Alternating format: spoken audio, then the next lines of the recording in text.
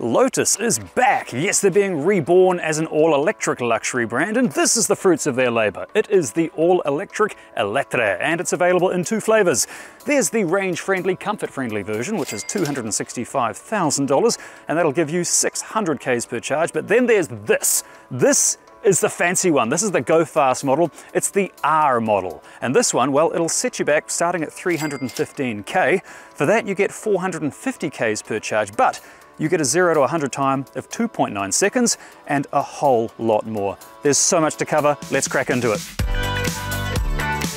And we're off. And I gotta say, the last time a Lotus made a positive impression on me was when Roger Moore drove one out of the sea as James Bond. That was an epic scene, and Roger Moore is the best James Bond, and that's just a fact. And even though I may be about as cool as socks and sandals, I feel pretty cool driving this thing. It really is, it's a nice feeling driving this thing. But now let's talk tech specs, and this car, well, everything about it, from the dimensions to the battery to the performance to the spec sheet, it's all big. It's a very big car. Starting with the motor output, for a start it has 675 kilowatts with 2 electric motors and 985 torquing Isaacs. That's almost 1,000 Newton meters of torque in a car that weighs 2.7 tons. Told you it's big, and part of the reason for that is its battery. 112 kilowatt hours of battery capacity under this car. That is quite possibly the largest battery pack in any car I've driven. It's staggering. It's also, I think, the most powerful car I've ever driven, but you wouldn't know it by driving it because it's so docile. It's crazy. But even though it's docile here on the streets of Auckland, once you put it into sport mode, it becomes a rabid beast. Putting it into sport mode is easy. I can use the flappy paddles on the right-hand side of the steering wheel, or it wants to go far out. Whereas the paddles on the left-hand side can control, crikey, let me take it out of sport mode, control the regen braking. I put it up to max regen. Okay, here's a red light. Let's see if the regen braking will allow me to come to a complete stop. Ooh. Was it going to? No, it's got creep mode. So it acts like an automatic on a combustion car. But it does almost have complete one-pedal driving. That's pretty cool. On the subject of speed, let's talk charging speed. And it has an 800-volt architecture, which, it's not revolutionary, but it does mean that you can charge this car at a peak charging rate of 350 kilowatts, which means if you can find a 350 kilowatt charger, this car would charge from 10 to 80% in 20 minutes. Oh, and on the subject of speed, the reason this thing can get to 100 k's an hour in 2.95 seconds is because it has a 2-speed gearbox on the rear axle. That's a really unusual thing. It means it maximizes that 0 to 100 time, but then when you're on, say, the Autobahns of Germany, it means that you can fly along at 200 k's an hour effortlessly without straining the motor too much. Seriously, driving this thing around Auckland with this much power at my disposal, I feel kind of godlike. Now, I'm a pretty humble spud, but this much prestige, this much power. If this is what it feels to be rich, I kind of want to be rich. This is nice. But before I get delusions of grandeur and maybe start smiting people, I better do a deep dive into what makes this car tick. And well, we don't have too much time. I can't do a real deep dive. I'll do a knee-high dive. Like, you know, imagine Miami in 30 years, that kind of dive, starting with comfort. And let's start with these. These seats are adjustable in 20 different ways. They are effortlessly comfortable. They're also heated. Yes, it has seated heats in both the front and passenger seat. And if you opt for the package, you can get cooling as well in both seats. And the same goes for the freeloaders in the back. Heating and cooling is an available option. Both the driver's seat and the passenger seat can be made available with massaging functions.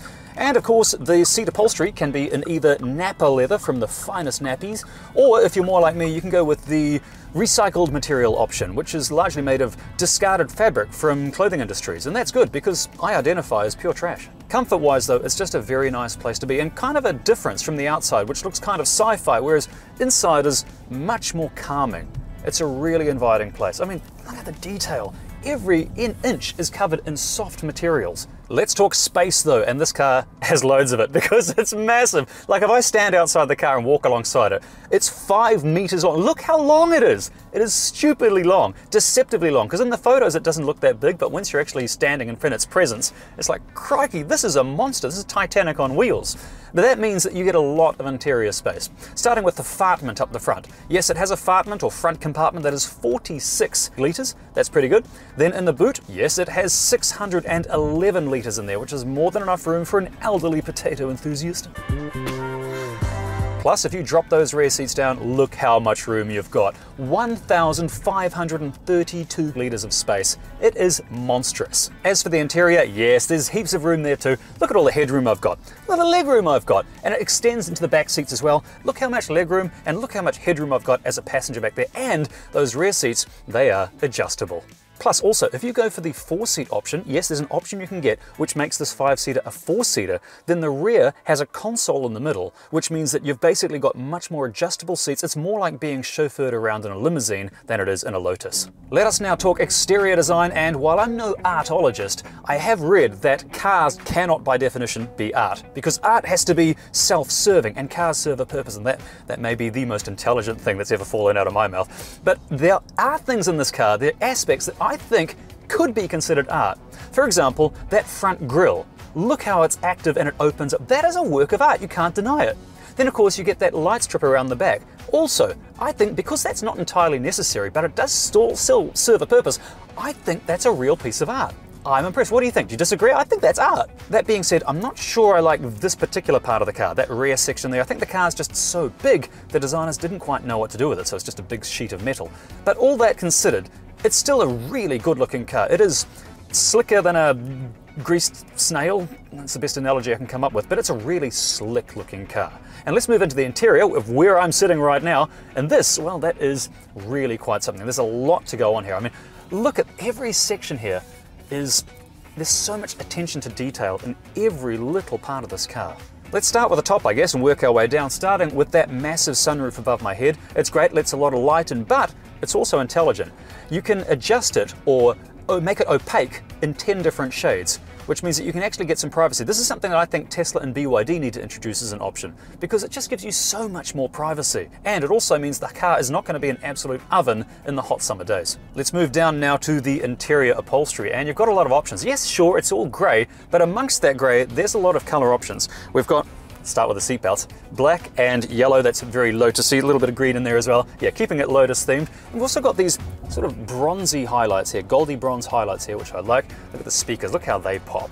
That's insane. Of course, we've got this lovely felt line feel here, gold accents on the steering wheel. It's a little bit of Liberace all wrapped up in a high-performance package. The steering wheel is also pretty cool. Look at this hexagonal steering wheel, and look at the stitching in this car. It is clinically precise. It's one of those cars where so much attention to detail has been paid to every single aspect, from the way the handles feel to these jewel-like effects on the beveled edges of the cup holders. It's one of those cars where no expense has been spared, and that is why it costs so much money. But now, let us talk about gadgets, and there is a lot to cover here, starting with this 15.1-inch central display which controls everything in the car. However, there is also a passenger display in the back for backseat passengers. Yes, they get to see where you're going, they can control the air conditioning, all that sort of stuff. Very neat. Speaking of displays, it utilizes this with its 360-degree bird's eye camera system, and the definition in that is amazing. And you're going to need that because this is a very big car. That makes it really easy to park. As does the four-wheel steering. Yes, it has active four-wheel steering, which I've felt turn on a couple of times, and it's surreal. You have to experience it to describe it, but it gives you that slightly floaty experience when you go around a gentle corner. It's a little bit odd. One gadget I'm not sure I'm keen on, however, is this passenger display here, which is touchscreen, which means that it's a bit too far to reach myself, but it means that if you've got kids, they can just reach out there and change the music with that. That's annoying. I don't think you can turn that off either. That's kind of annoying. You might have to just strap your kids in tight in the seat. Another cool gadget this car has is the interior lighting. The entire car is bathed in whatever color light you like, and even this bronze strip around the car, that changes color as well, depending on the driving mode you have it set on, or also maybe just the battery state of charge. There's a few different things that can affect the color, and you can turn that on and off if you like, but I think it's really neat. I'd leave that on. The car also has inbuilt satellite navigation with real-time traffic, and it does have Android and Apple coming soon. That's coming in an update, an over-the-air update, so that is already been booked, it's been paid for, it will arrive, and it's going to be wireless too, so no cables in your beautiful Lotus. Next gadget is LiDAR, and this car has no fewer than 4 LiDAR sensors scanning 200 meters in all directions of this vehicle. And LiDAR's great. It's better than cameras in low light or in rain or rainy low light.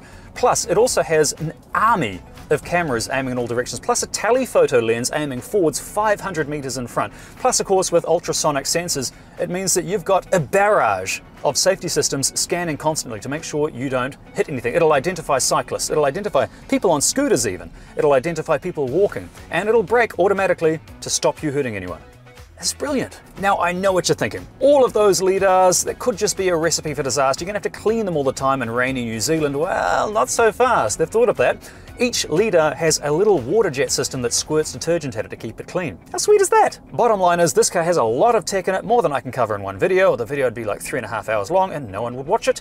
But if you are concerned about all the technology involved, because let's face it, Lotus, it's a British company and I own a British car and the electronics are a little bit crap, then I can put your mind at ease. What I'm going to tell you next is going to really upset the traditionalists, but reassure the realists.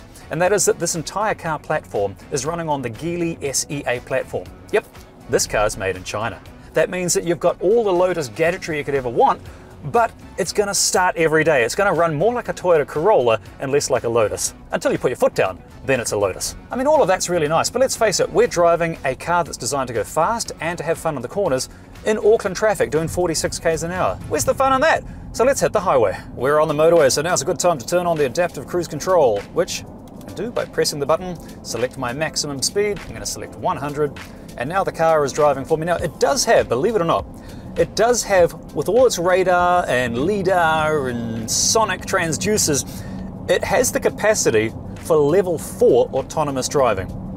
Now, most cars have level 2 autonomous driving. That's where it'll do the braking and the steering and the acceleration, but you've got to keep your hands on the wheel. This has the capability of level 4, which means you could sit in the back and drive if you got that package and if it was legal in New Zealand. The thing is though, as far as I can tell, autonomous cars are technically legal in New Zealand only because the legislation was written like 50 years ago. So yeah, you could possibly get away with it, but I think your friendly local constable would disagree with you. As for ride feel, I have the car set to eco mode and the air suspension set to light, so it's all absorbing all those bumps. It's riding along like a cloud. However, one complaint I do have is that the cabin noise is louder than I expected for such an expensive upmarket vehicle. I think maybe they could improve some of the noise deadening, especially in the wheel arches, because when you go over a bump, that noise translates into the cabin. Not a fan of that. Let's talk range though, and this car has a WLTP range of 450 k's per charge. Now that's okay. The WLTP cycle, however, is a little bit flawed. I find in New Zealand, you take that figure, take 15% off, and that's your real world figure. So your real world figure is going to be somewhere in the late 300s, I reckon. However, if you're just doing city driving alone, then yeah, you'll get that 450 k's per charge, no worries. Speaking of efficiency, this car's official efficiency is 24.2 kilowatt hours or units of electricity per 100 k's. And that's kind of high for an electric car at least. It's still very, very cheap to operate. In fact, it uses the equivalent of a car that uses about 2.8 litres of petrol per 100k. That's how much it costs in electricity alone to run this. That's, to put that in perspective, that is less than a 50cc Vespa per 100k. You can't go wrong with that. Plus, with this, there is no tailpipe emissions. And if you run this vehicle on Ecotricity electricity, and that's the power that I use, then it's climate positive. That's because Ecotricity is New Zealand's only certified climate-positive electricity provider. Yes, all the power is from wind, hydro, solar. No gas, no coal, nothing dirty, nothing expensive. That's how it's certified by Toitu as being climate positive. So why not sign up at ecotricity.co.nz? But now let us carry on south to a little secret driving road I have, and then we'll put this thing through its paces, starting with a 0 to 100 time. See you there. And it's time for the 0 to 100 time. Let's drop the car into sport mode. There we go. All right, I'm going to drop the suspension to its lowest setting. Oh, can feel it going. Okay, so I'm just going to mash the accelerator. I haven't done this yet, so brace yourselves. The road is clear. 0 to 100 time. I'm a bit nervous. 3, 2, 1. What was it? Oh, and we're done. That's bad. Oh, I just want to try that one more time. Okay, here we go. Ready? It's like this over in 3 seconds. We ever heard that before? 3, 2, 1. Oh my word! Oh, look at that. It's over, just like that. Far out. That's mental. All right, now we're in the corners. We're at speed. Let's see what it's like. Now, right now I have the sport suspension set up to lowest possible settings, so that'll lower its center of gravity even more. It's got active anti-roll bars working hard. It's got four-wheel steering when needed. The air suspension helps as well, of course. It's nice and it's quite rigid now. And of course, it's also got track mode if you're feeling daring. I am not going to try track mode. I don't have the driving ability for that sort of thing. I'll just stick to regular sport mode, which, oh my God, this is mental. This is lunacy. Oh, my head. You just push the accelerator and far out. What a beast. It's great, it's fun on the corners, but my advice to you is save it for the track. This car is not for the roads. And on that note, let's do the spud score. Starting with performance and 10 out of 10, this machine is faster than just about anything else on New Zealand's roads. Handling's next, and 7 spuds there. It manages its extreme weight excellently on the corners thanks to its brilliant suspension system. What about comfort? Well, I'm giving it 9 out of 10 potatoes, because when you put the suspension into sponge cake mode, its ride quality is on par with Rolls-Royce. Seriously, experience this if you can. As for efficiency, I'm giving it 4 out of 10. It eats a lot of electrons, but for its size and weight, it's not too bad. Gadgetry's next, and it gets 9 out of 10. It's got almost everything except vehicle to load. That means you can't plug a device into it and use its massive battery like a power station in a power cut, at least not yet. Is it good value though? Well, no. It's $315,000, so I'm giving it 2 spuds. But let's be honest, if you can afford this piece of magnificence, you're not going to worry about how it compares to a budget EV. Charging's next, and I didn't have the time to test its claimed 350 kilowatt peak charging speed, but if it's accurate, then it gets 10 potatoes. As for style, there are many things I love and don't love about this vehicle, but style's subjective, and with a face like mine, I'm far too ugly to cast stones, so I'm giving it 6 out of 10. But is it fit for purpose? Well, this is a simple question with many answers, but all of them are yes. I mean, do you want to go stupidly fast? It'll do it. Do you want to turn heads? It's guaranteed. Do you want to just cruise in spacious comfort? Easy. Do you want to tow your big boat on the weekends? Well, it'll do that too. So I'm giving it 9 out of 10 tubers. And lastly is PSC, and I'm a little embarrassed to admit I couldn't for the life of me figure out how to open the glove box, but despite that, it still held an impressive 68 potatoes, being just 1 short of the Tesla Model Y's PSC. So I'm giving it 7 out of 10, which gives the Lotus Eletre R a total spud score of 73. And that is the spud score for the Lotus Eletre. It's done really well, especially in power and specs and gadgetry, but it's not the power and the gadgetry that has really blown me away with this car. It's what's left me really impressed is how I feel driving it. I feel kind of elevated, like more confident, like I could maybe start a business or something like that. I can imagine the sort of buyer that buys this, that must be how they operate every day. It's kind of intoxicating. That being said, if you are a person of means who happens to have a bit of taste, and those two things, they're not as common as you might think together, yeah, then this might just be worth a test drive.